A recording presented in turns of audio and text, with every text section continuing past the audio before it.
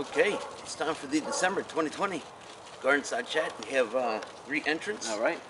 Through commentary. Here we go. Pick it. All right, we got a hat boy. What do we have?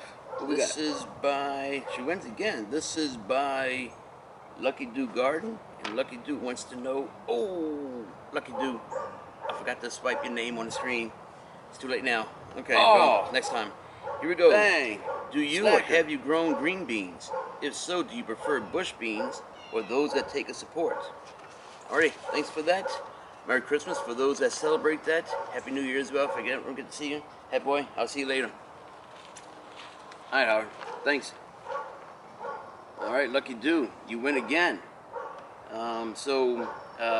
I've grown both bush beans and the vining beans. I have a hard time growing them for some reason. It's just not successful. I really have a hard time with it.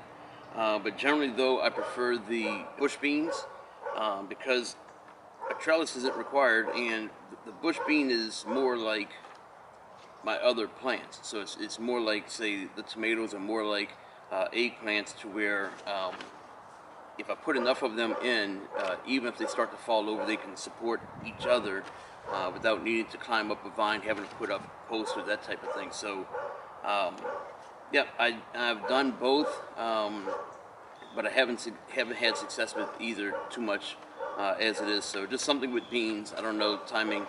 I just have a hard time with it. So anyway, that's it. Thanks for the other question from Cajun Hydroponics and from Rockster's Homesteading Doghouse. Thanks for your questions.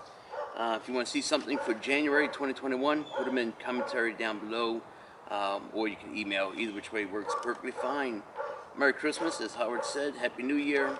I thank y'all very much for watching. This is Grow Me Something Mister. And remember, I still don't have an exit line yet, so see you later, everybody.